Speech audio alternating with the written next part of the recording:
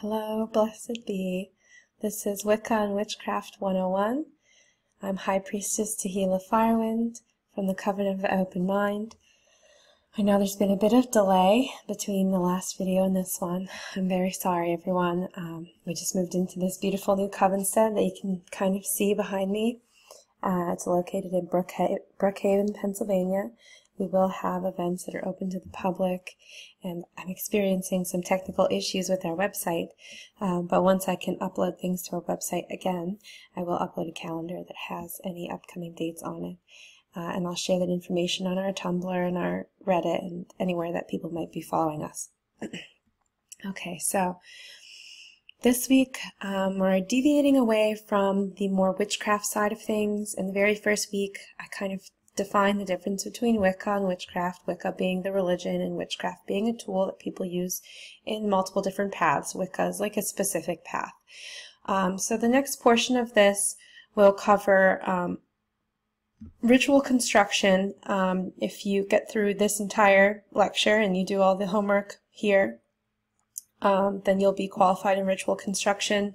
A lot of the reading this time around is very heavily Wiccan.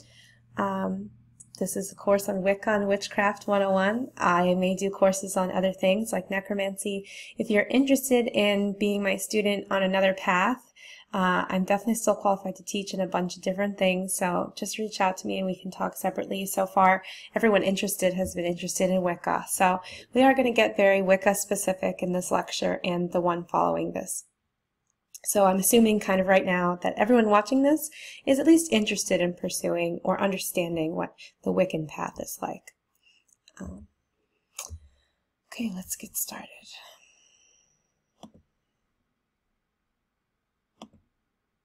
Okay, as a reminder, so we talked in lecture 5 about evocation. That's been a few weeks back for me now. So evocation is generating energy and putting it into the outside world. It doesn't always mean generating the energy. It could mean taking energy from another person or another thing and then using that energy in some way. Invocation means bringing energy in from an outside source, and the purpose is to make some kind of transformation in yourself. It might be so that you can align your thoughts and desires. You want to improve the ease with which you make good choices, the ease with which you cast spells. You want to basically permanently alter yourself so that you can become more effective in your daily life. Ritual is usually done at set intervals. It's kind of like a therapeutic thing. You can think about it like therapy almost, where your therapist is divinity itself and not some other person. Circle should always be used when you're doing any kind of invocations. Just like we talked about in the last lecture, a lot of things can cause a lot of negative effects on you if they get in. And so if you don't intend to have any of these things come inside of you and change you in some way, then you have to keep them out. And the circle creates that sacred space where you can bring energy in and making sure it's cleansed first from higher planes. I mean, as long as you're not like drawing blood in ritual or chanting anything that you don't understand, you're not going to really be at risk too much. I mean, ritual, with the purpose of improving oneself, is something that is very hard to have problems with.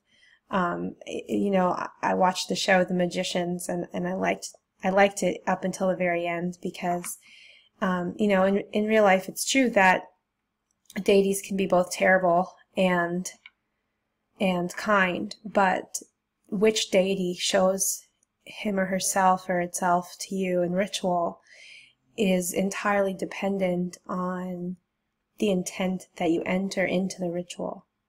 And so if your intent is something evil, you want to gain power to hurt someone or gain power over someone, then you would have to invoke from evil deities, or you'd have to bind some kind of demon or spirit or something. If your intent is self-improvement or becoming closer to other people, there's no real risk to doing invocation magic of that sort as long as you're keeping other energy out, energy from other people, from chaos, from you know, elsewhere. You don't want anything that you don't know what it is and where it comes from coming into your circle.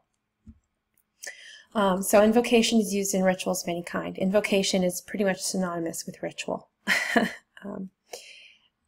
I mean, pretty much. I can't even think of a time when they're used separately. I'm sure there might be one, but I don't know about it. Okay, so when you invoke the elements, we talked about this last time as well. This is a little backwards. So the elements have a consciousness of their own, just like chaos does, just like deity does. These are different kind of vibrations of energy. They're not separate from us, but they are not us either. They're both within us and around us. They're both defined by us and the definition of us.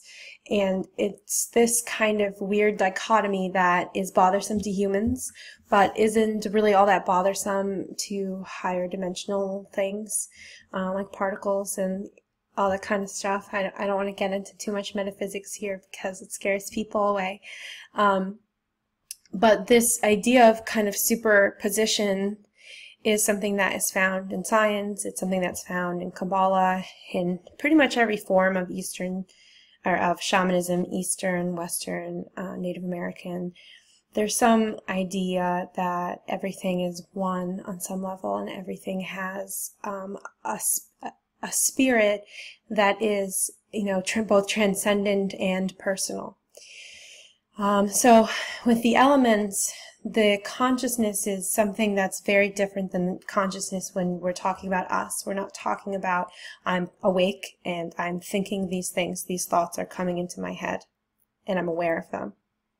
Okay, that's consciousness. That's the awareness of thoughts. Then when we say the subconscious, we mean the thoughts that you're not aware of, okay, but they're happening inside your mind. And then the unconscious thoughts are things that are not actually happening in your mind, but they may have happened in the past, or you're prone to having them come out of nowhere. So stuff like that. So and we draw these arbitrary lines here in consciousness, but we don't really fully understand consciousness scientifically.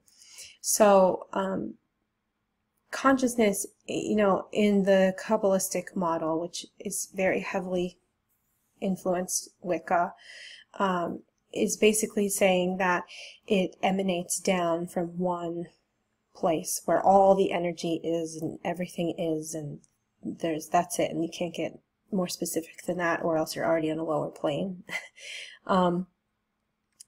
The elemental energy would be like super close to us in this grand scheme of things. It's like the energy of the forces of nature, as we talked about. And it has consciousness kind of all of its own.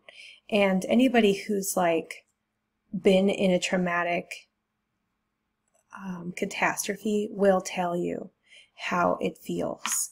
Like nature herself is coming for you when a tornado misses that house and misses that house and hits yours. And all of your stuff is gone and your whole life is gone and everything seems like it's all over. And that sensation is something that, you know, comes because we do kind of perceive of this consciousness somewhere deep down inside of us, but it's a very different kind of consciousness than the one that we have. And so the elemental energy that is conscious, that you feel when, you know, the wind is blowing and the thunder is loud and the lightning lights up the night sky, that consciousness that you feel when that's going on kind of prevents you from just using that energy and causing tornadoes and hurricanes and, you know, gross acts of nature. Like that kind of stuff would be very difficult for a human to do, if a human could do it at all. And to be honest, I don't even know where I stand on it, because the amount of energy that a person would have to generate to do that, even if it were possible, is so high that it seems to me to be basically impossible. But that's why you would have to bind a fairy, right? You'd have to appeal to the consciousness of the elements themselves, and then they would have to do the work for you. So you can't just snap your fingers and a tornado forms. You'd have to, you know, alter particles ever so slightly so that the wind blows a particular way, so that several hours later you have a supercell and there's tornadoes everywhere, right? So that kind of process is something that is kind of beyond human control in a way, and that's what we mean when we say that the elements have a consciousness of their own, is that they're beyond humanity, you know. So if you're trying to do that kind of thing, that's evocation magic. That requires binding a fae. But if you're trying to bring out the qualities of yourself that are at the elements, that's different. So you want to pull on the qualities of yourself that are stability and prosperity and abundance. The part of you that is, I'm going to focus on this, I can get this done, this is me, and I'm confident in what I'm doing, and it's going to all be good. Okay, that sensation, that is earth, elemental from within you. And in order to bring out those traits, you actually have to invoke elemental energy. So it seems backwards, because in order to evoke the qualities you'd like in your daily life, you have to do ritual where you bring the elements as conscious beings into yourself, invite them in. And you're not binding them, okay? So most Wiccans don't even believe in binding fairies. I mean, it's incredibly rude to bind someone or something without permission. Unless you're doing like something simple like tarot card readings and you just need a bit of their energy, so you could do the reading. Like, well, people don't care about that. But if you're like binding someone so that you can use their energy or command them or do some kind of gross magical feat, people don't really like that. So usually you need like permission from them, and the same goes for fairies and otherwise. So if you want to work with their energy in a more subtle way, a more natural way, and I know this is all natural, none of this is like supernatural, but it does, one way does feel more natural, it feels more in tune, it feels like I will become the person who can affect change in my life without needing the kind of power that comes from destroying homes or flooding villages. Okay, so I'll create the strength within myself, the passion, the mysticism. I'll find the qualities within myself that allow me to be successful.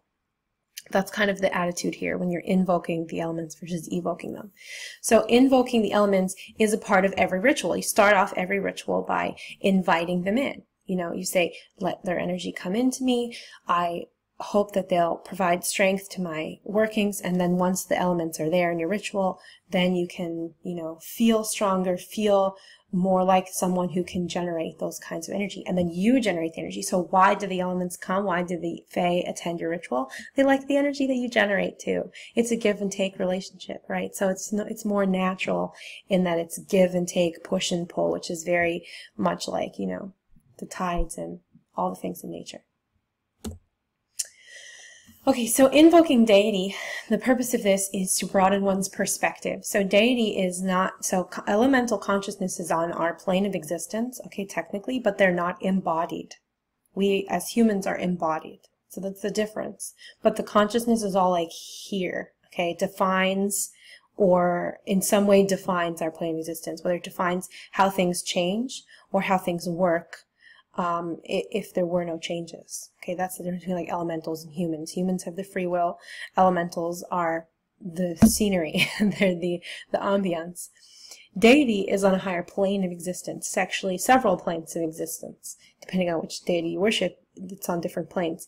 And it's not like a hierarchy in like the classic sense where like, you know, the person on top has the most power. It's a hierarchy in like the one on top defines the ones beneath it. So if the one on top didn't exist, then the ones beneath it wouldn't exist either. And deity is like archetypes of the way people are, the way that nature happens, the way that things seem to fall together as if laid out by some intelligent being that has more perspective than our own. It's primitive science is really what it is. Primitive science is, you know, understanding the elements and the nature of chaos and that kind of stuff. And the primitive sociology and psychology would be like understanding deity, understanding consciousness when it's more eminent, when it transcends the human perceptual experience. Some people liken it to like the Matrix, like there is no spoon, you know. So deity would be like the awareness that's outside of time and outside of reality, different planes. One plane is outside of time, the next one is outside of reality. The next plane is outside of everything. It is. It just is. That's it. And so there's different deities, and we talked about how they're all like a prism. So these things are all, you know, it's all one thing that kind of becomes more and more confined into these different archetypes, these different patterns. And they represent different modes of thought, different aspects of an event in nature, and echoes of human experience, things that everybody experiences throughout all of history. Often it's biological, as we'll see right here. The first archetype, one of the most common, is the Lord and Lady archetype. You have this theme of polarity based around biology. So you have men and they have testosterone and that makes them one way. And then you have women and they have estrogen and that makes them this other way.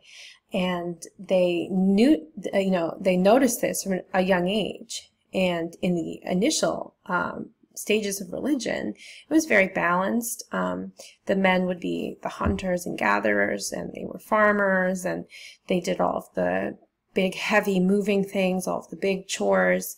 They did all of, like, the burial, like, work. You know, they did a lot of work, and they were very respected for it. But women were primarily in charge of the religious rituals and birthing rituals and naming days and educating the next generation of magical practitioners. And the reason for that is simply because estrogen makes people more receptive and testosterone makes people more aggressive. And that's not like everyone who's a man is aggressive because they have testosterone, obviously not.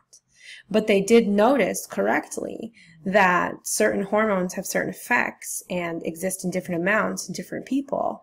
And they divided it to masculine and feminine for no other reason than because there are two sexes and most people are one or the other. And it was that simple. Like, there's no complication for, well, how do you identify? How are you supposed to act? It was all just, you know, men are hunters and women are spiritual leaders and they take care of the next generation of children. It was biology. Today, we don't need the advantage of strength to hunt. We need the advantage of intellect.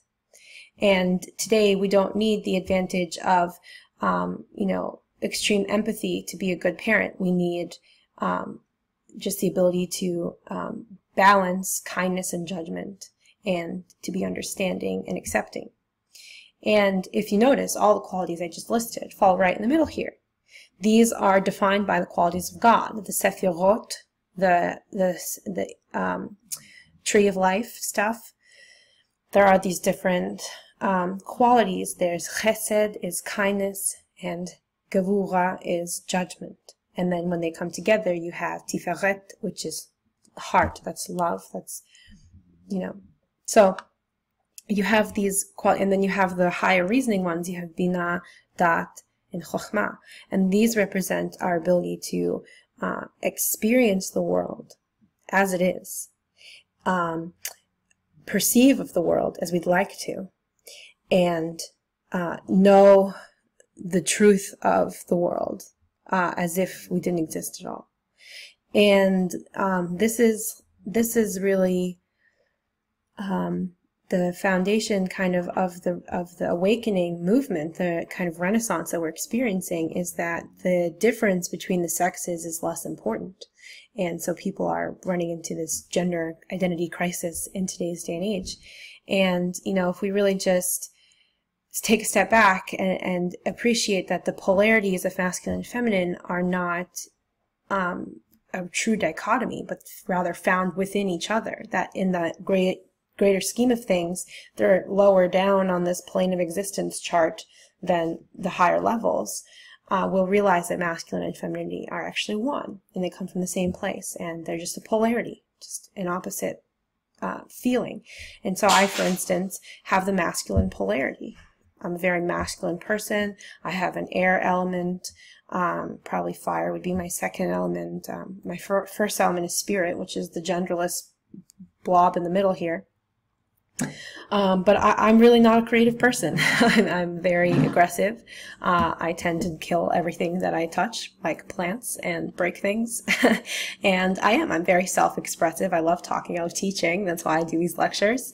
And that's great. And that's me. And I'm a very masculine person, but I'm still a woman. That's how I feel anyway. But some people might feel differently, and that's okay. But in Wicca, we don't mean like actual gender with these polarities. We're just talking about literally the force that is aggression and the force that is the opposite of aggression, that is receptivity and nurturing. Creation versus destruction. On higher planes of existence, you know, souls are genderless. Many people say this. You can reincarnate as a man or a woman. Wicca believes that. Lots of other cultures believe that. So it's, you know, it's very common archetype here that has affected the way people view and define themselves for a long time. I think it's important to take a step back and realize that your religion shouldn't define you, but you should define your religion so that it makes you feel comfortable. And that's an important thing to remember, but we can't just throw out this archetype because, you know, society is not a big fan of the dichotomy here, because there is a very real reason to consider that this polarity is real and affects us to this day. There's a reason why so many cultures come to have two genders. Now there are cultures that have more than two genders, so it's not purely a biological. Gender is mostly a sociological thing, but that's like a whole separate lecture. But so this is widespread. You find it in Celtic, Gaelic, Germanic, Greco-Roman, so the Western world, but you don't necessarily find this lord and lady archetype in other cultures. You don't find it like the way it is here, like it's some kind of like you can't have a lord without a lady kind of deal. Like in other cultures, there are goddesses and gods, but they're less important that they're paired up together, I guess.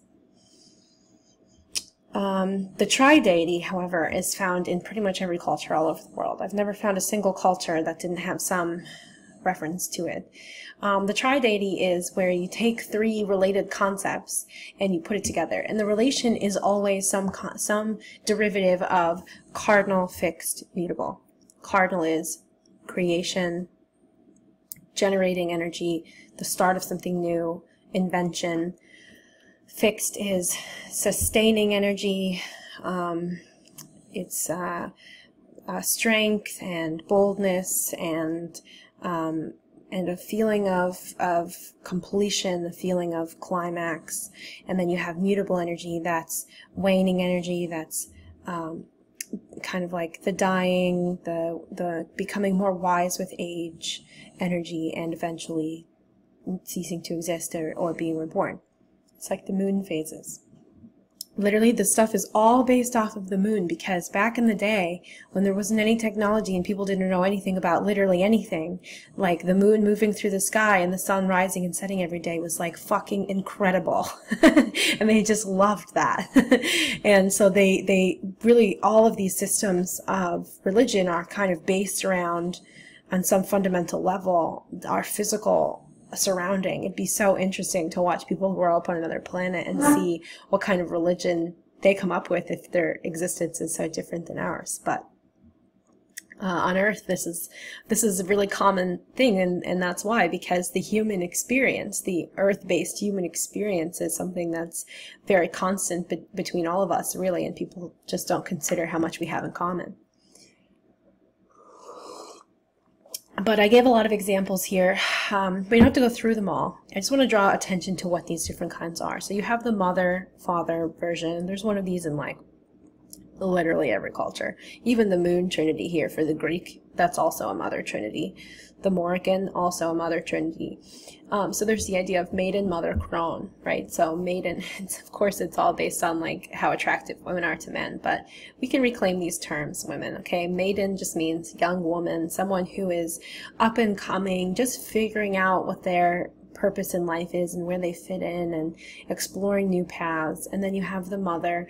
That's someone who's giving back, and they're starting to teach, and they're giving more of themselves. And then you have the crone, and the crone would be, you know, old and wise and teaching less, but giving very good advice when you give it, and kind of like achieving that difference in perspective that allows them to walk into death with open arms.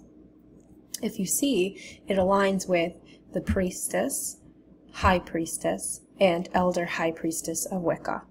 So I'm, you know, in the mother stage now. I took on the role of taking care of other people and having students and being a teacher. And so now I'm transitioning into the mother role. And I do feel like a difference like that in that way. So of course, because like I said in the beginning, the women were the primary baby makers, and they took care of the babies, and they led all the religious rituals. So that's why they have maiden mother crone, because that's, you know, the crone is the wise old sage, the wise old woman who knows just about everything about just about everything. So for men, you know, just as sexist in the other way, the man was the warrior, then they were the father, and at that point they're responsible for like building the house. So it's still like ridiculously physical things, and it's a very hard life, really, in that sense. And then when they're old and they're too old to do anything or be useful, they're the sage, right? So they sit around not saying much and just having thoughts and visions, and that's it. And so so that's like the traditional way of thinking about these things. But, you know, and it's, you know, a little sexist, but it's traditional, and that's what you're going to get when you talk about traditional things. But you wind up seeing in there the theme of cardinal, fixed, and mutable, which is really the energy that you're trying to capture, because that is the important thing. It's what mimics the moon phase. Now we also have some triads here that don't fit into the cardinal, fixed, mutable. So the creation triad, Poseidon, Zeus, and Hades, that represents actually creation itself. So first there was the sea, then there was the sky, and then there was the other world, right? Germanic has one too, where they have Odin. He gives the soul and life to humanity. Vili gives the intellect, and Ve gives the personality. So you have these three people that are technically one person, but apparently creating people was so hard that they needed three different things to encapsulate it. So what you can see here really is just, you know, like I said, prehistoric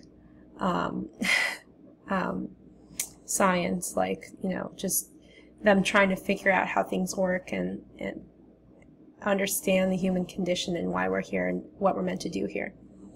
You have the death triad in the Egyptian death triad, where you have dying, death, and rebirth. That was extremely important in Egypt, the whole idea of dying, death, and rebirth. So the Egyptian death triad is... Now there is an Egyptian death triad for women as well. In Egypt, many times the women were not really goddesses in a sense. There was less of a polarity idea in Egypt. It's kind of not like other well-known pantheons. In the Egyptian pantheon, the women were often basically like keys. They were like the way that humanity can receive divine energy, right? So it's still the polarity of receptivity and aggression, but and you get the duality of women and men there's in that culture as well. So I probably should have listed Egyptian on the previous slide, but it's less important. The most of the important relationships in the Egyptian pantheon are like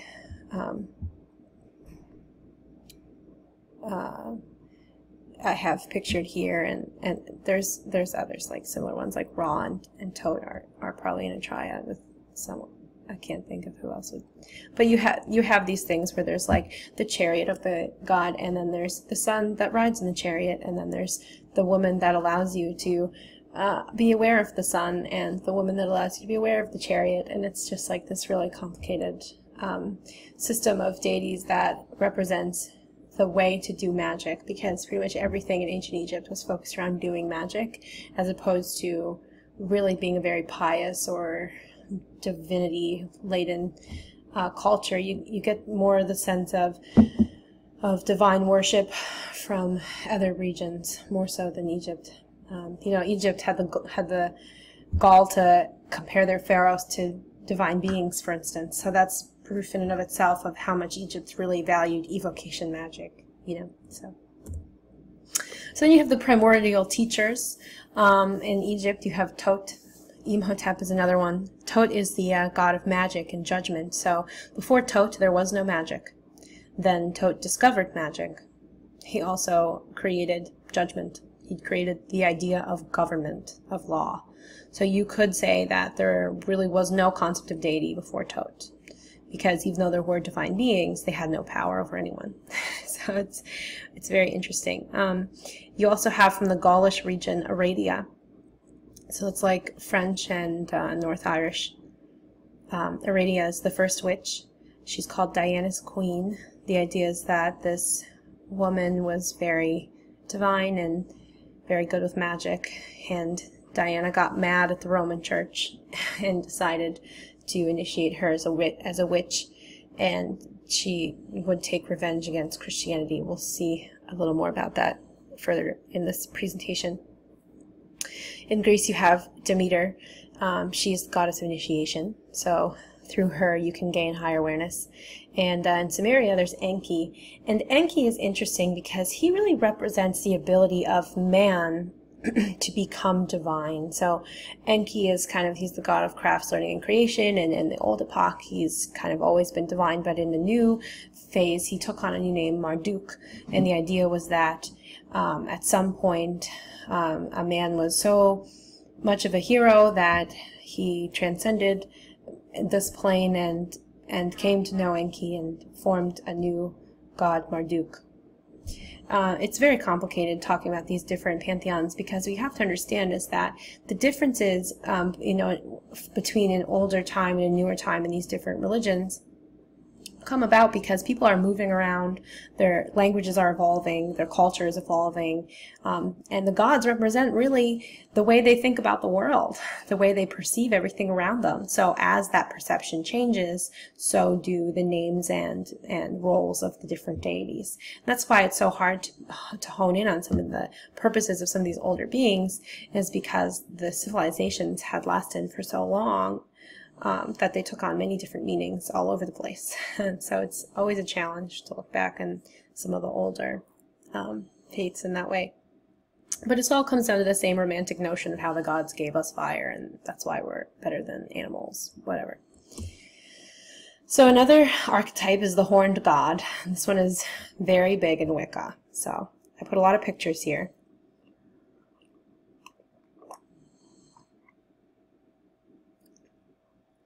Both of the pictures here on the left are Cernunnos.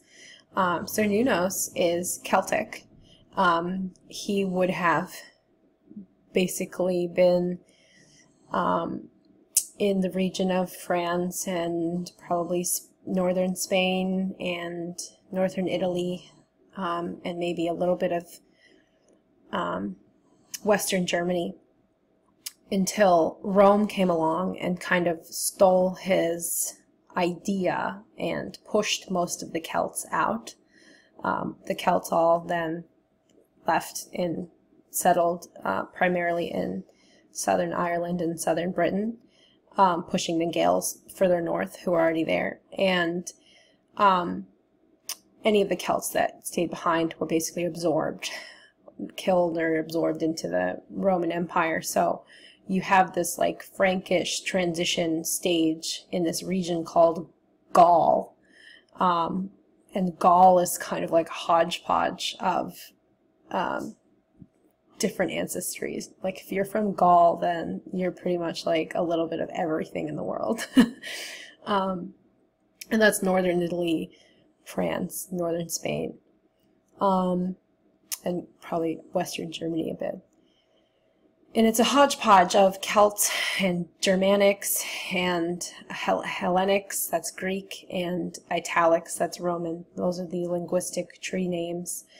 So you get this theme that kind of has been throughout the ages. It started with Cernunnos, and Cernunnos was a horned god who had antlers, and he was often depicted as being basically a deer on two legs with human arms and a human chest, sometimes with a human face, sometimes with a deer face.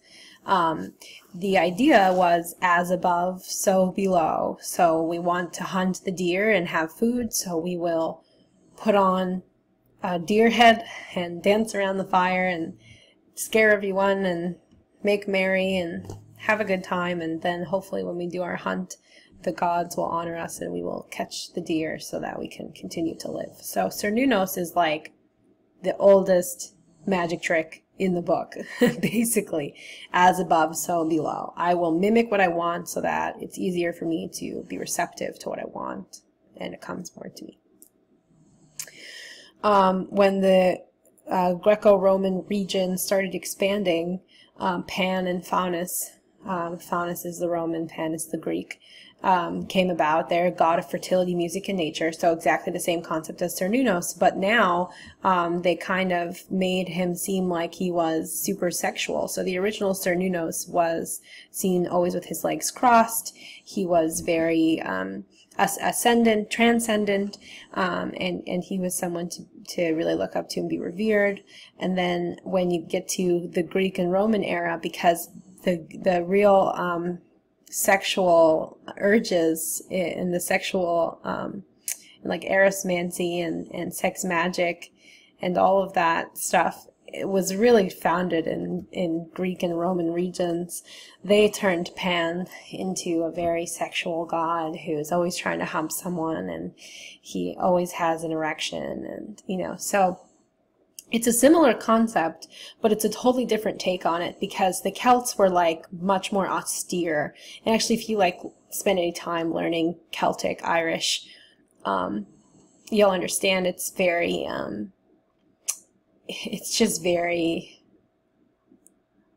traditional and classy and high class, I guess I would say.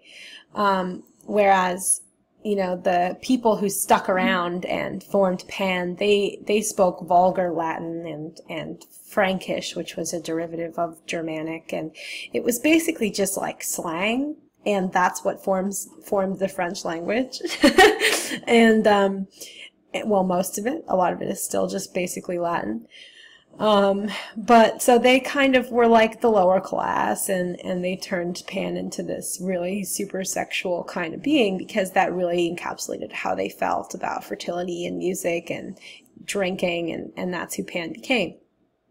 Then Pan was demonized by the Christian Church, and a movement, the Knights Templar was the first recorded who worshipped Baphomet. It's spelled originally with an F, not a PH. Baphomet was supposedly the devil, and many believe that he is just Pan with a different face, but he looks and seems totally different. So Baphomet is pictured right here, and he's Gaulish, right? So he came about in like 1600s France and northern Italy, which was the region of Gaul. So he is a truly hodgepodge, and you can see what I mean when I'm talking about a hodgepodge region. Like, look at how they threw this guy together. He has so many things going on in this picture that it's insane. He has vulgar Latin on one arm, he's got all these tattoos, he's got the erection that you would expect from Pan, but it doesn't look the same. It has snakes going around it. And then he has, one hand pointing at the light moon and one hand pointing at the dark moon, and that's meant to represent balance. So it's like this whole new concept that instead of it's just like the god of fertility, is more like a genderless being of balance, of sex, from both sides, of light and dark, of more than just the sexual being that Pan was. So he really is a kind of a whole separate person, Baphomet, and there's a lot of liturgy toward Baphomet in chaos magic. It is my understanding that Baphomet is a demon, is actually the head of the demon pantheon, where demons are the consciousness of chaos. So in that way, Baphomet would be the equivalent of Satan, because Satan would be the Lord of Chaos, basically. For a long time, I thought it was the Lord of Shadows, and it's not, and I'll tell you why. So the Lord of Shadows is basically death, and all of the life-sourced gods, like Cernunnos, have death counterparts, like the Dagda. So they have a life and a death counterpart. You have the Morrigan. She's the death goddess. You know, so there's death goddesses and life goddesses, and all of them are very similar, and they all experience the same archetypes. When people die, they get reborn. Nobody is suffering.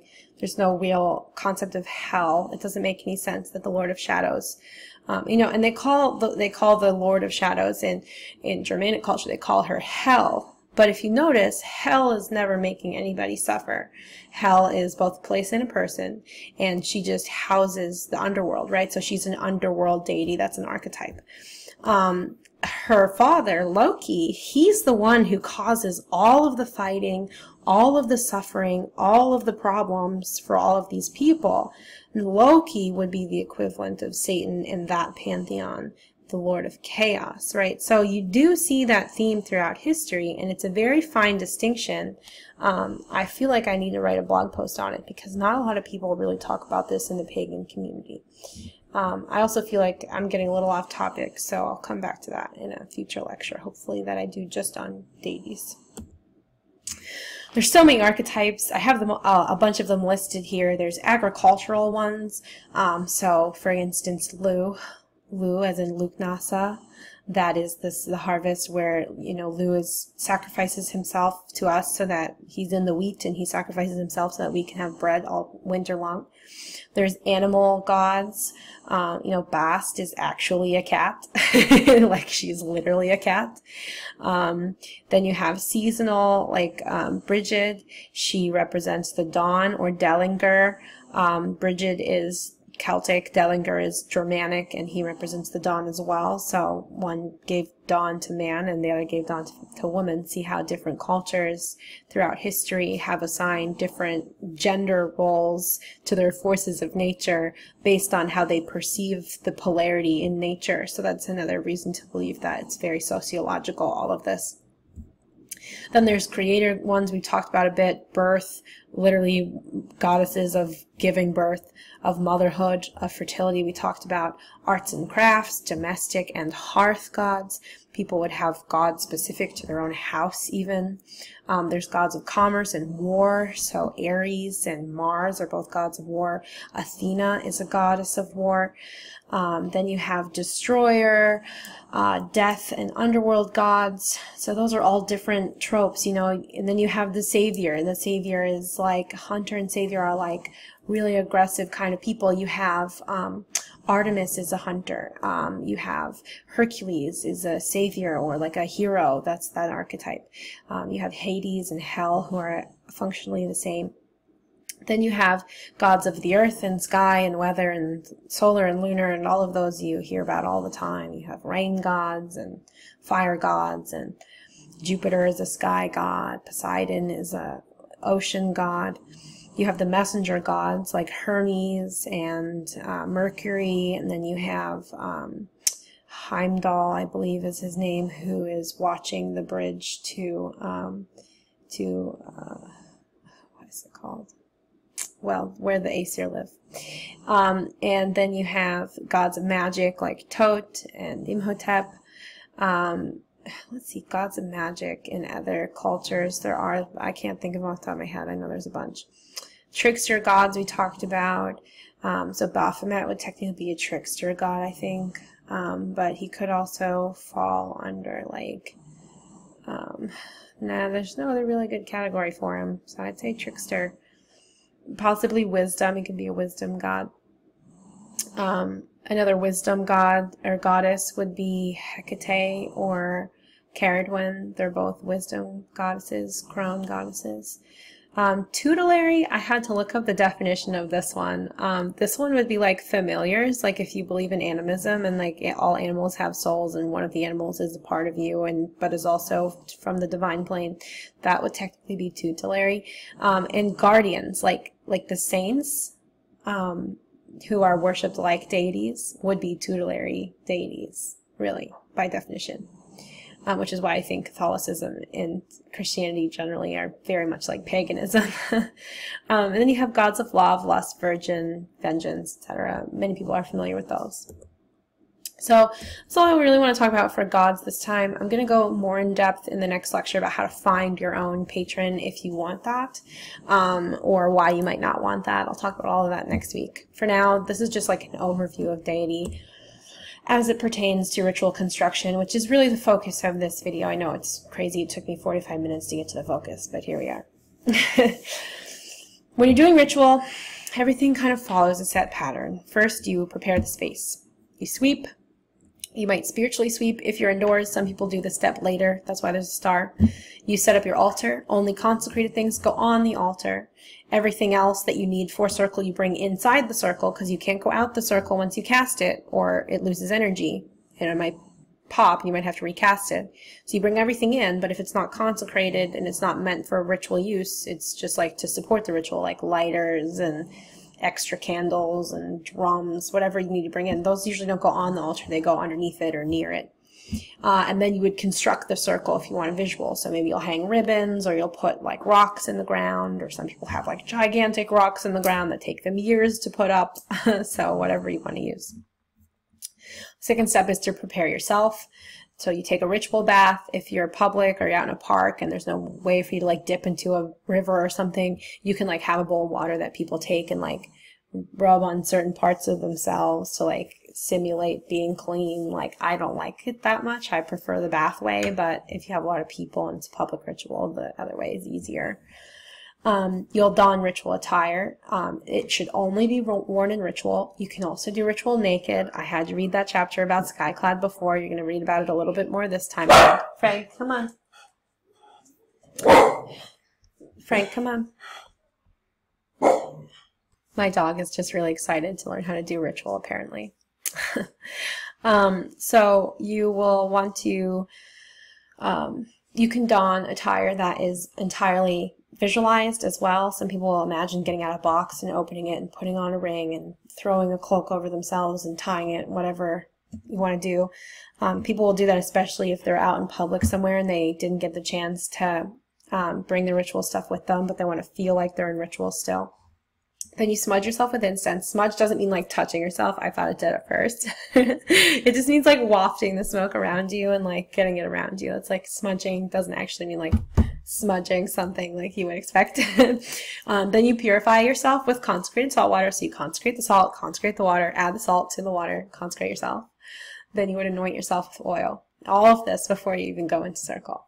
Now, after you do the ritual bath, before you get to circle, like, you're in the zone now. You're not talking, you're not joking, you're just paying attention and you're ready to do ritual and you're in the right frame of mind.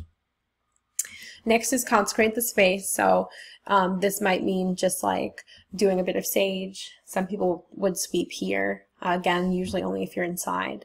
Some people might say blessings or prayers asking for it to be cleansed as well. That's very common. Next, you get everyone together. You know, who's in the ritual. If you're by yourself, that's fine. If you're with people, organize this because it works better that way. Get everyone to meditate together with a guided meditation or something, or hum or do an om, you know, om, whatever. Get people to sing some kind of song that's simple that helps them get in the right mindset to do a ritual. You might have people do yoga. You might have people do breathing exercises, whatever. Once everyone's on the same page, in the right mood, ready to go, now, before they even get here, before you even do the ritual bath or anything, everyone is already knows what the ritual is. You have told people the ritual in advance, right? That's the idea. So by the time you get here, everyone's ready to just be a part of the ritual. So next you cast circle. Trace the circle thrice about to keep evil spirits out. So you might do different things, and I talked in the past about how you can cast circle, and there's lots of different ways to do it, so I won't go over it again here. Then you invite or commune with the elements. or invoke them, depending on what makes you feel more comfortable. Are you just going to say, you know, Watchtower of the West, please watch over this rite? Or are you going to say, I command the energy of fire that you come forth into this circle and provide your strength and guidance to us? You know, something like that would be more of an invocation. You invite deity to attend, or you invoke deity. You can invite deity to attend now and invoke deity later, or you can invoke deity now.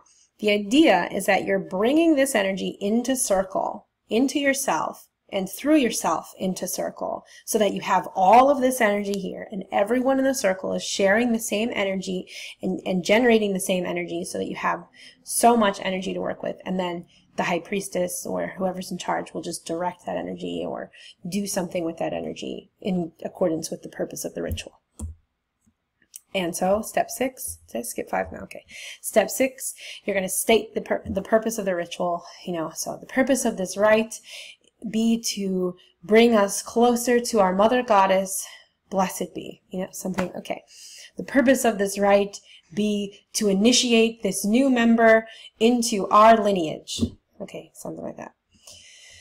For spell work, this is optional.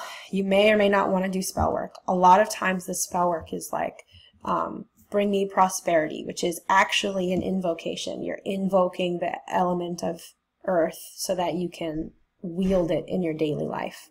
Okay, so that's not really spell work at all, technically. But a lot of times you might do spell work for an external thing and generate the energy in circle, and then you'll just kind of like let it sit there until you're ready to let it all go. Oftentimes the spell work will be to generate an energy from everyone that you want to wield within the circle for the purpose of transformation. So everyone does the energy, and then I bind the energy technically, but I'm not really binding it because everyone's in the circle with me. So it's like binding but different, you know.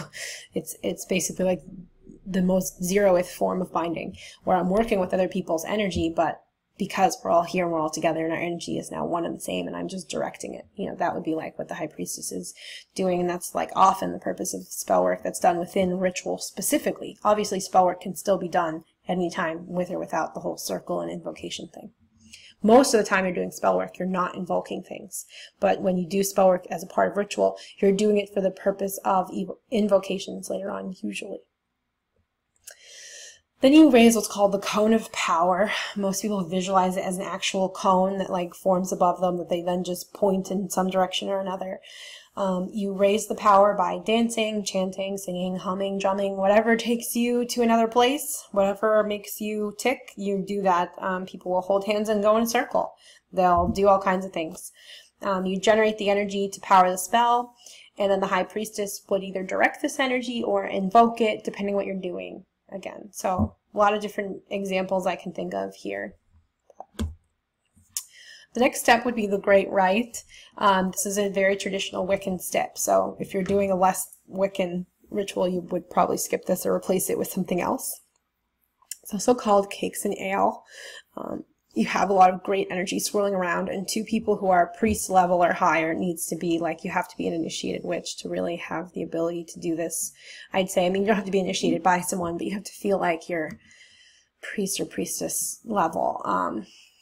But it's good to do it even just for practice at a lower level, though you might not get the same effects if you're less practiced with the magic. But the idea is to consecrate the food and wine offerings. This is a phallic and sensual practice.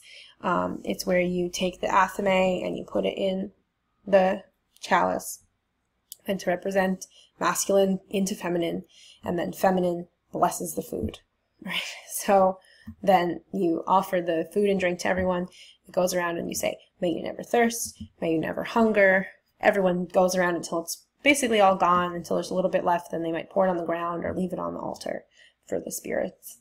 And then the energy from the spell might be used here, or at this time you might release it externally. The Great Rite is the climax of the ritual. It's literally the climax, you know, and it represents a climax. Get it? So that's the idea. Now, there's nothing inherently arousing about this. Even if people are naked and they're doing this ritual, they might experience like kind of like a very subtle sense of sexual attraction, and they should, because that is energy you're trying to get. But it doesn't, it's not arousing. It's very odd. It doesn't really make sense. It's not, we're not doing orgies here. I mean, some people might, and they're more than welcome to, but most Wiccans aren't about that, and they're feeling that sexual energy, but they're not allowing it to affect them. And that is the difference between sex magic and the Great Rite in terms of Wicca, is that it's not really sex magic. It generates sexual energy, but it doesn't really use that to evoke anything. It's more just it's more just so that they have more power over the other energy that's already been created, that's already in the circle around them. So the last step in the ritual is to resolve it. You can basically do these steps in any order. You can close the circle or ground and center before or after you close the circle. It doesn't particularly matter. You do have to ground and center. That is very important. You know, there's many ways to ground and center. Certain drugs are good for grounding. Certain drugs are better for ritual. For instance, it's not usually very helpful to go into ritual stoned, but smoking after ritual can really help people come down and dampen their perspective. But it depends on the person. For some people, it might be the exact opposite effect. So, you know, that is something that you can consider. There's also meditation techniques and dance moves and certain kinds of music and playing drums. There's a lot of things that people can do to ground and center. Sometimes it means just sitting down and having something to eat and having a regular conversation with something about something that has nothing to do with divinity. You know, if that's your idea of grounding and centering, maybe you want to do that after you close circle. Maybe you don't feel the need to close circle at all. Some people, most people, will go around and take the circle down the same way it was put up. They'll bid farewell to the deities. They'll bid farewell to the elements. You know, they'll say, "Thank you to the watchtower of the east. May you go in peace and forever bless us. So mote it be," something. And then they'll do the banishing pentagram. Now, then there's others out there who will say the athame is not a vacuum cleaner, and the circle ends when the Great Rite climaxes, and after that you're always grounding and centering, and that's just how it works. You know, for instance, that's how Alexandrians feel. So Gardnerians go around and take the circle down, and Alexandrians don't. And whichever way you decide, generally, and whichever way you decide you want to do it is totally up to you. Okay, so some advanced things. So advanced ritual construction. Rituals, one advanced thing that you can do, I don't want to cover too many advanced ritual construction topics here. So if you finish this course, you probably are first degree worthy ritual construction. I would say that most of the advanced rituals are things like hand fastings and baby blessings and funeral rites, and those are the kinds of things that you don't really learn how to do until you're a second degree, until you're high priestess. So we're only going to cover the one advanced ritual construction thing that kind of pertains to first degree level, and that is rituals to honor specific deities. So most people wind up with a patron or two as a first degree, people that are deities they really like to work with, archetypes that really help bring out the best in themselves and help them become better witches. I say this because leading into next week, we're going to talk about patrons and what it means to have a patron and all that good stuff. But for now, just imagine you wanted to do a ritual to honor a specific deity. Maybe it's Nasa and you want to honor Lu. Maybe it's Imyolk and you want to honor Bridget. You know, whatever the case may be. I'll say this, deities are usually very particular.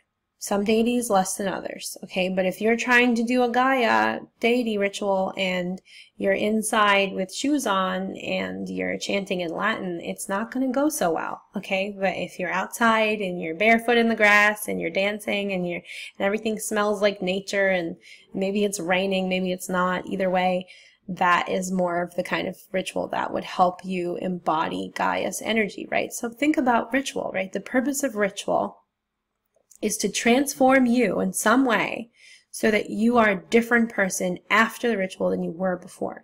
You're inspired, you have more energy than you had, and you feel like you can do anything. Now, if you're doing ritual in certain ways, you might not have more energy, you might have less, but it just depends on what the purpose of the ritual is. If you're doing a ritual for a particular deity, you'll have more energy than you had before you went into it, because that's the idea, is that you want to walk away with energy that helps you be a different person in your daily life. Certain deities, they say that certain deities will not allow their energy to be invoked by just anyone. I don't really like that phrasing because it kind of makes humans seem like they have less power than I feel like they really have over things.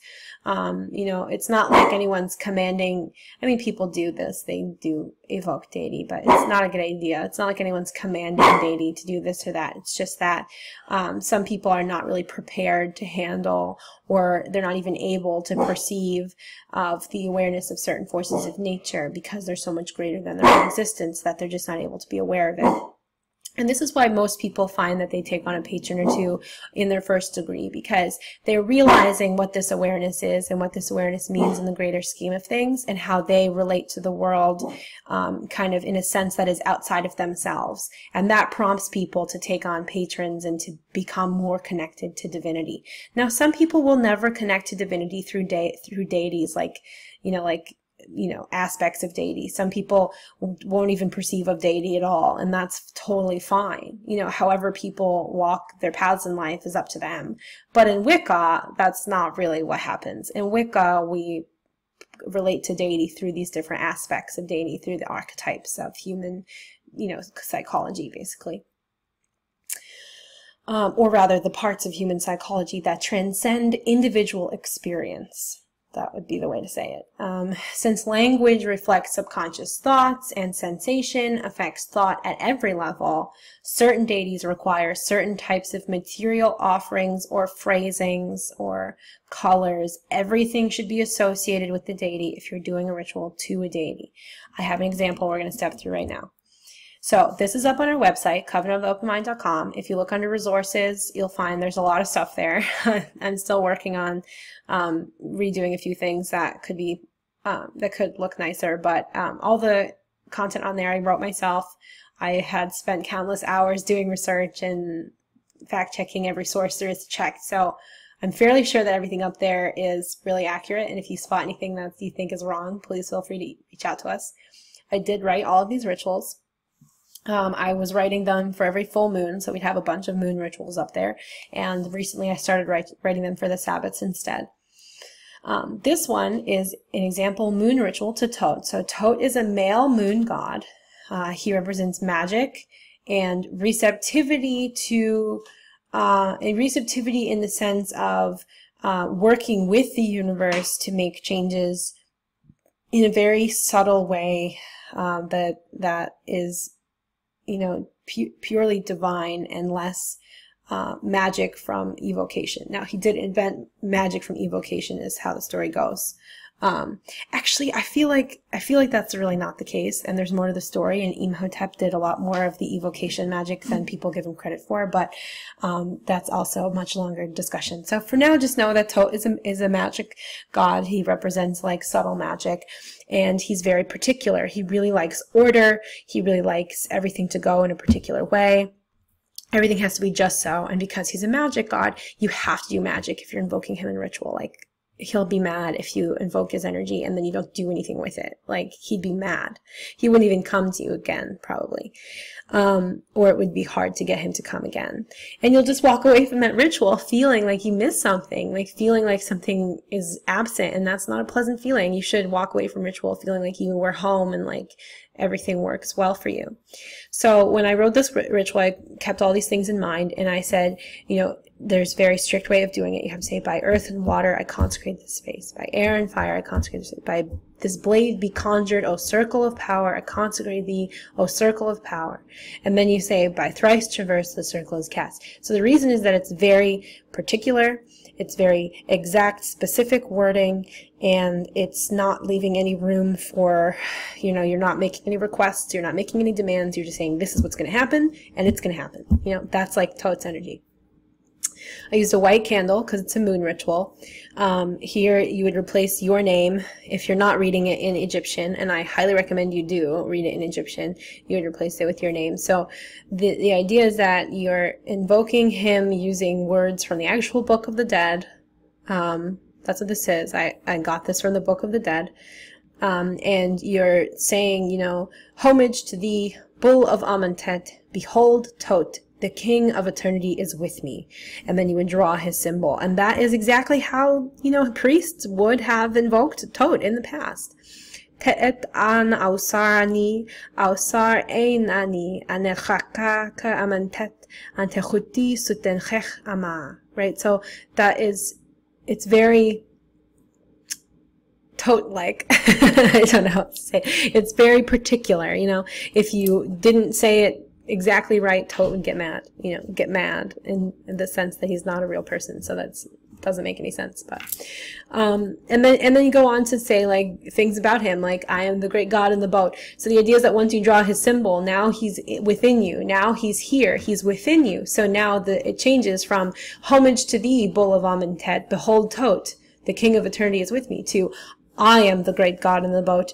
I have fought for thee. I am one of those gods, the divine chiefs who make Osiris victorious over his enemies on that day, the weighing of the words. And I say Tot speaking is referring to the day he spoke and existence came to be. The idea is that Tot listened to Ra and spoke and existence came to be. So everything that you speak has to be significant in a ritual to Tot. And so here I have this whole elaborate invocation. If you go on the website and you look further down, I do like a magical thing, and then I also do a whole honor of Tot thing that's, again, in Egyptian and blah, blah, blah. So then I have another ritual on the website to the goddess Ninlil, and you'll find in that one you have to speak the Sumerian that's there. She won't even come if you don't. Like, very, very particular, moody crone deity, very customary to Sumerian mythos. So then there's some that are much less particular. And there's a beginner ritual. So if you're really new to this stuff and you're like, oh, this is all over my head, I have a beginner ritual up there as well that doesn't invoke any specific deities at all. So you should take a look at that one too. Another concept that I have to talk about when I'm talking about ritual is drawing down the moon. This is different than aspecting. I'll talk about that in a minute. The idea behind drawing down the moon is that you invoke enough goddess energy, or enough, if it's not drawing down the moon but drawing down something else, you invoke enough deity energy to channel the awareness of that deity and speak as them directly. And the purpose is usually for divination, or to say blessings, or to provide awakenings to the people in the circle to the divinity. The idea of this came from the original Charge of the Goddess. It was written by Charles Godfrey Leland in his book Aradia, which is on the, I think I have a copy of it. If you need it, it's probably going to be in the homework. I'll put it in the homework, even though it's optional for you to read it, because it's really hard to get through, in my opinion. But his way of saying this was, "'Tis true indeed that thou a spirit art, but thou wert born but to become again a mortal. Thou must go to earth below, to be a teacher unto women and men who fain would study witchcraft in thy school. Yet like Cain's daughter thou shalt never be, nor like the race who have become at last wicked and infamous from suffering, as are the Jews, blah, blah, blah." He goes on and on. Okay, look, on, and I even cut some of it out. See the ... He goes on and on, like, all about Christianity, and thou shalt be the first of which is known, and thou shalt be the first of all the world, and thou shalt teach the art of poisoning those who are great lords of all. Okay, and then she says, "And when ye find a peasant who is rich, then ye shall teach the witch your pupil how to ruin all his crops with tempests dire." So he's basically just being like, anarchy for everyone, double the harm, and do it in the name of me, Diana, queen of witches all. And then he goes on with a bunch of hate speech propaganda that's like a little nuts. And then he gets to the part that people have echoed throughout the ages, when he says, when I shall have departed from this world, whenever ye have need of anything, once in the month when the moon is full, ye shall assemble in some desert place, or in a forest all together, join to adore the potent spirit of your queen, my mother, great Diana, she who fain would learn all sorcery, yet has not won its deepest secrets. Then my mother will teach her in truth all things as yet unknown, and ye shall be freed from slavery, and so ye shall be free in everything. And as the sign that ye are truly free, ye shall be naked in your rights, both men and women also. This shall last until the last of your oppressors shall be dead, and ye shall make the game of Benevento, extinguishing the lights, and after that shall hold your supper thus. And it goes on. Okay. This is a grimoire. It is a Gaulish record of how to do magic and practice religion that was written with the purpose of instructing other people. And it came about in the 1800s, so it is kind of Gaulish in origin, but it came about late enough that Gaul is no longer really a region. It's very Gaulish, though, if you know anything about the Gauls. So Doreen Valiant, okay, she's the mother of modern witchcraft. She met Gerald Gardner, and Gerald Gardner had written his first couple books that were mostly just, the first one was entirely fictional, and then just like papers here and there, just kind of trying to warm up the world to the idea of the occult after the burning times. And Doreen Valiant got involved, and she was the real poet. So a lot of the stuff that you'll read from Gardner is not always written very well. But Doreen Valiant, on the other hand, is a much better writer. Most people feel that way. I personally really like Gardner's fiction, but most people don't.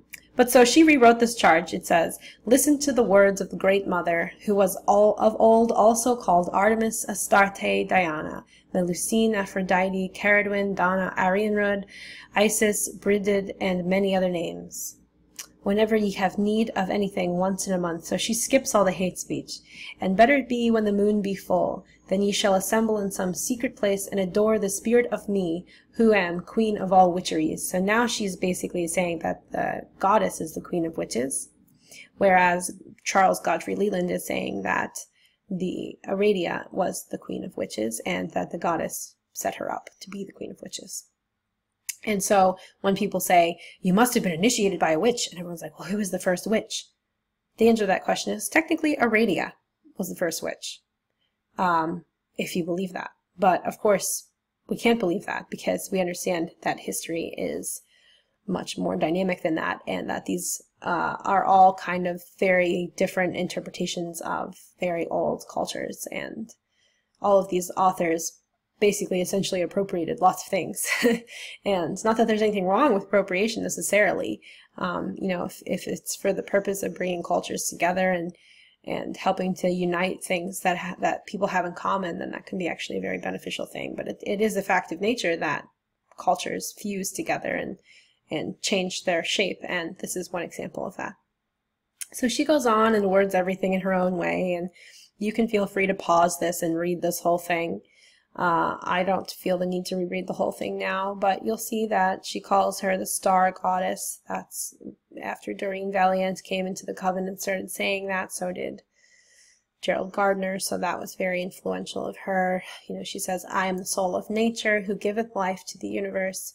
From me all things proceed, and unto me all things must return. And before my face, beloved of gods and mortals, thine inmost divine self shall be unfolded in the rapture of infinite joy." So you can see that she's obviously a very poetic writer.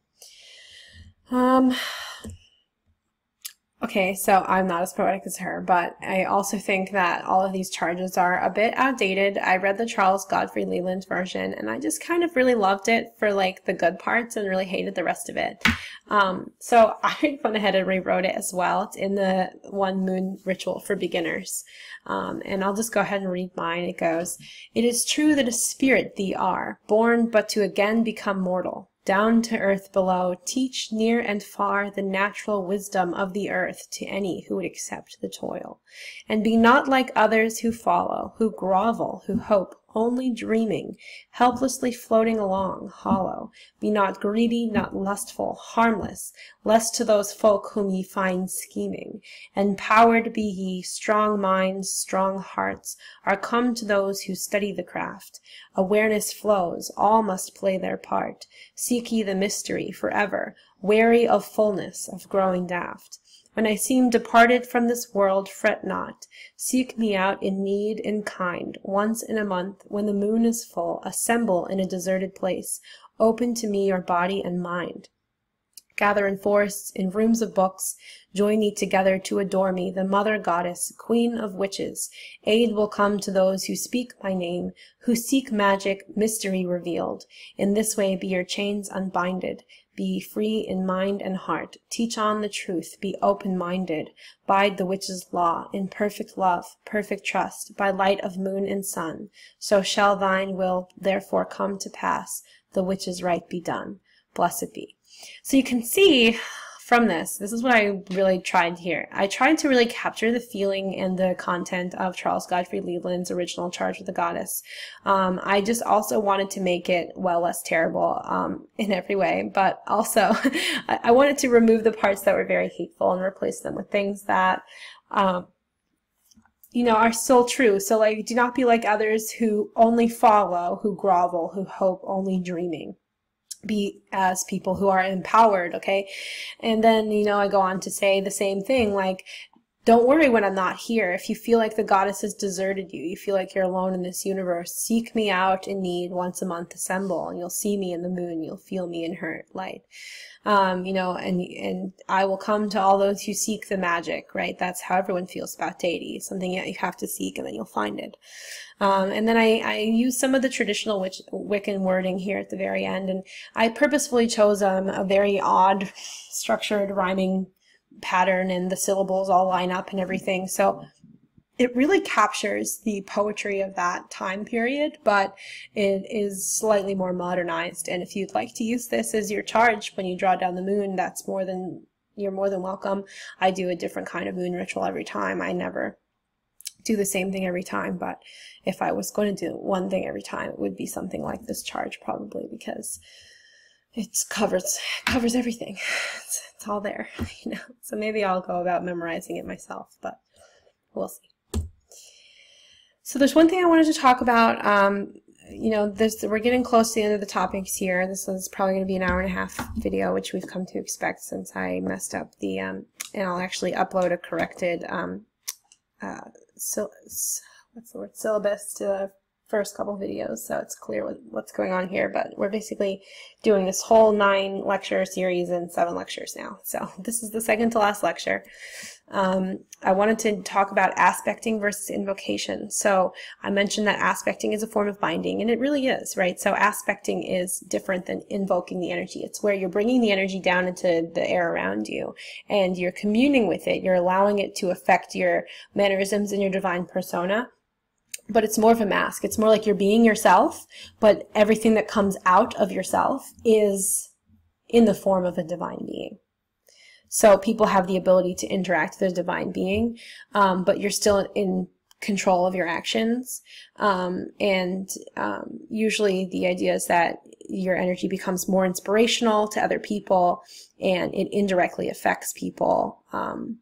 Indirectly affects you. It just basically allows you to kind of play the part of a divine being so that other people can find inspiration and transformation in that energy. But you're always in total control when you do it. If you invoke the energy, then that is really for personal transformation, unless you invoke enough of it. If you invoke a lot of energy, you basically will become the goddess. Your awareness will transcend and become one with hers or his. If you're working with the god or you're working with a genderless deity, it's all the same. But you'll basically kind of become hypnotized by it, and you can lose control. And sometimes, you know, people will be really affected. They'll be really different. So we're talking about the difference between like talking and speaking like Caradwen and being able to provide some of her wisdom to people versus like being able to walk on coals and drink insanely more alcohol than you could normally because you're aspecting a drinker, a deity that drinks or something. We're talking about people who are not able to stop themselves from speaking or speaking in tongues or telling other people like premonitions about the future. Usually the difference in behavior is very slight. Sometimes it's very extreme. It just depends on how much of the divine energy is invoked.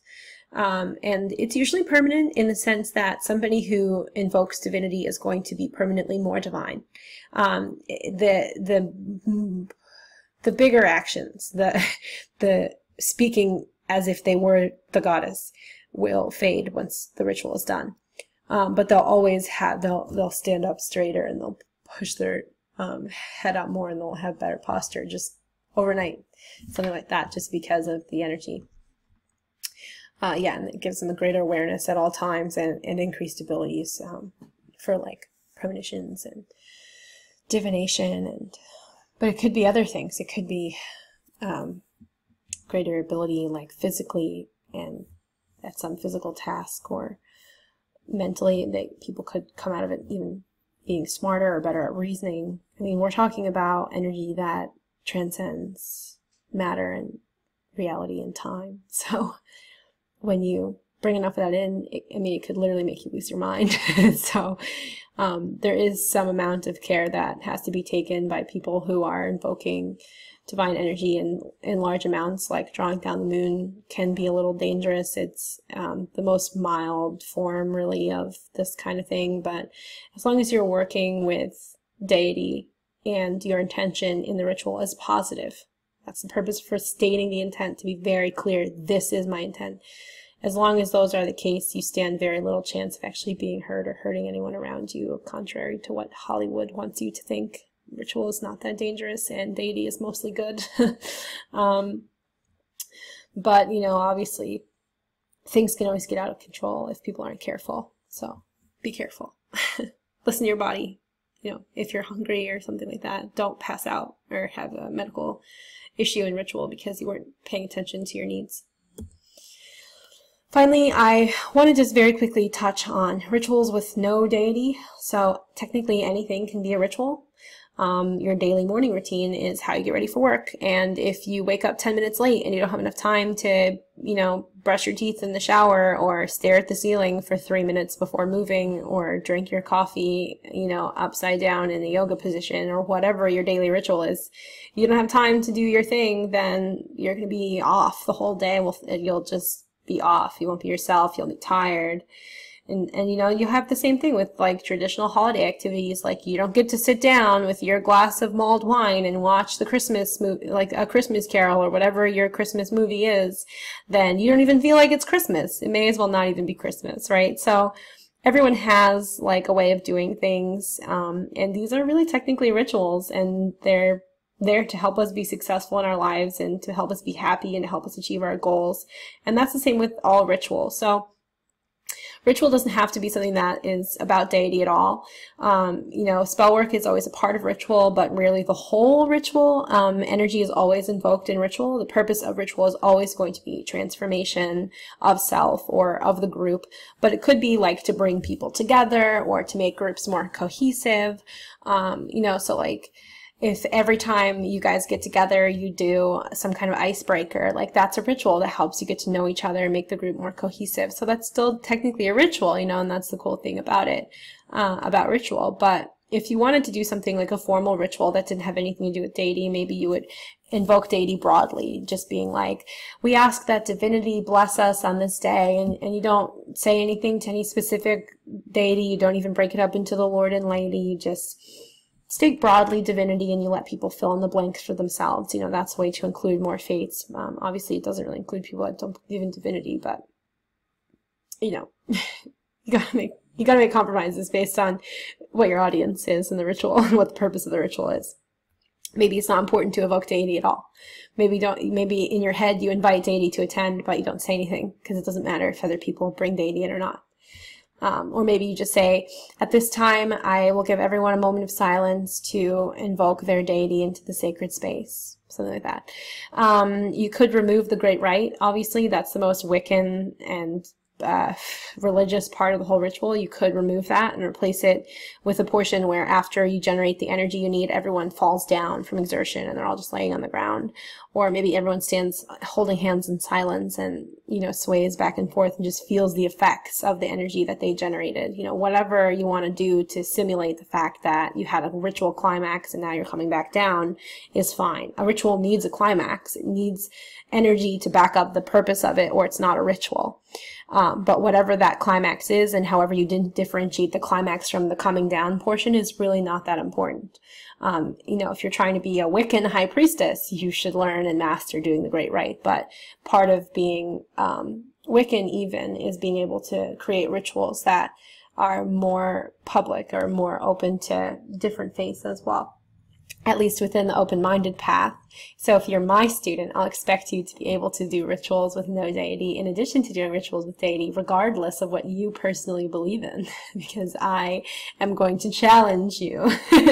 But if you're just solitary, then you can decide for yourself how you want to do things, and that's pretty much totally fine. Or if you wind up joining a coven one day, you'll see that they do things specific ways, and that's fine too. All right, so that is Lecture 6 on divinity and the divine archetypes, and we talked about why you incorporate divinity in ritual and how you would do a ritual without divinity and how to construct a ritual. The homework this time is a lot of reading. We're finishing a lot of books, basically. There's only a couple chapters of natural magic that I didn't have you guys read. I just don't think they're that important. You can feel free to finish them as well. The chapter on like card magic and weather magic, it's all like, if you don't do tarot with a regular deck of cards, then you probably don't care about card magic. But so it's up to you if you want to just finish the whole book just to say you read it or not. But I'd say read chapter 12 this week, definitely. In Witchcraft today, a lot of people really didn't like it, so I'm sorry. I really think you should read chapter 13.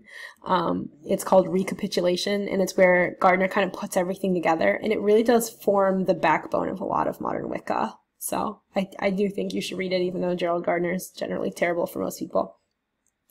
A lot of people don't like Scott Cunningham either, but he has a lot to say that applies here, and I just really think that Scott Cunningham is very good at giving you the information in such a way that you can decide for yourself what you want to believe.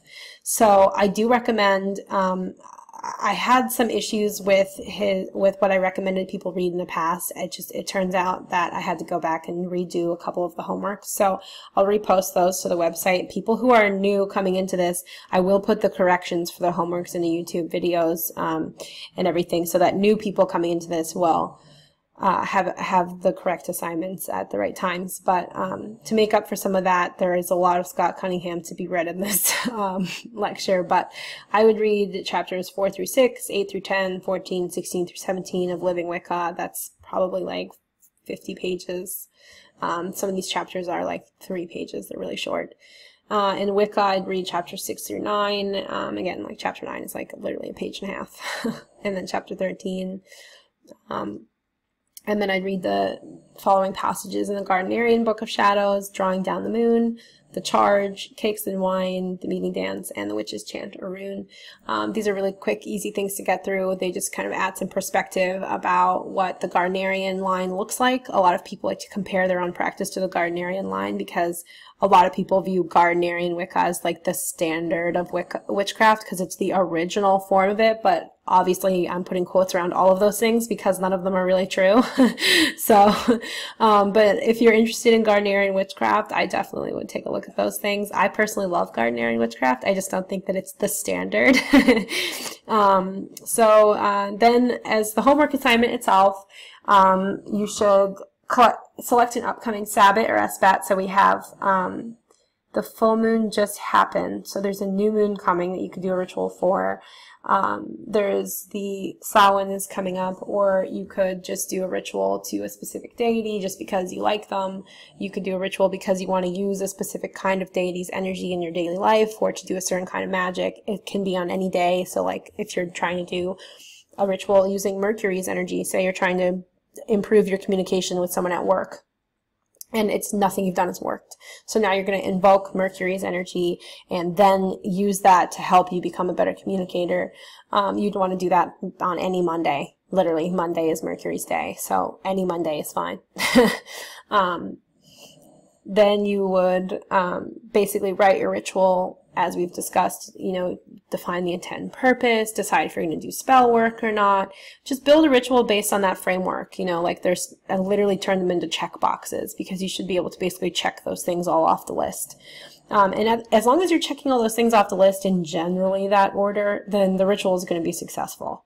Once you've designed the ritual, you can send it to me if you want to make sure that it makes sense, or if you want to get any feedback on it.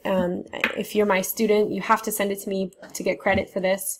If I give you feedback in the ritual, then you can take that in and make any changes and provide me a final draft. But I feel like by this time, most people will nail the ritual on the first time. That's not to add stress to things, but I just feel like ritual is a really personal thing. So it's kind of like, it's like writing a personal diary entry, you know, it's like personal, so it's hard to get it wrong. So, and then you're going to have to do the ritual. You should write it in your Book of Shadows or Book of Mirrors, whatever you keep, or Grimoire, whatever you keep. You should write it down. You should do the ritual and then write down how you feel, any feelings you had during ritual, feelings you have after ritual, everything about that. If it's made some change in your life, you should write what that is. If you have criticism for yourself, things that you should do differently next time, you should put that. That's just all stuff you should get in the habit of recording somewhere. So, and you can bring a book into circle with you. It's better if it's handwritten usually. So if you're doing some of these more complicated rituals where you're like reading ancient Egyptian, like no one expects you to memorize that. You bring your Book of Shadows in a ritual with you, of course. So yeah, I think that covers invocation. Feel free to leave a comment on this video or to email us at covenantoftheopenmind@gmail.com. I'll get this uploaded and I'll figure out what's wrong with the website and get the assignments all fixed and uploaded. And yeah, I hope you guys enjoyed it. Blessed be.